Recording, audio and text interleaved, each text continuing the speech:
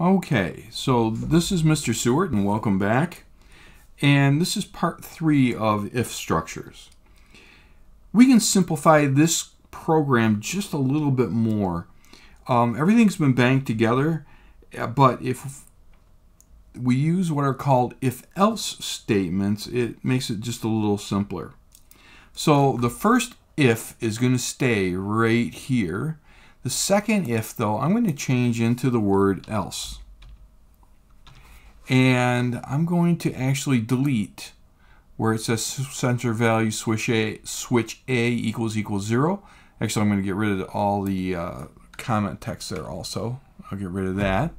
And then I'm going to change this one down here also. This if stays for the right motor. But the second one for switch B is going to change to else. And then I'll get rid of all this stuff right here. Okay.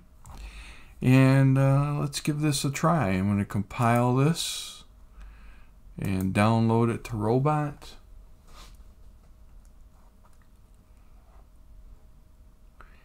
And now I'm going to hit start, and let's see if this works.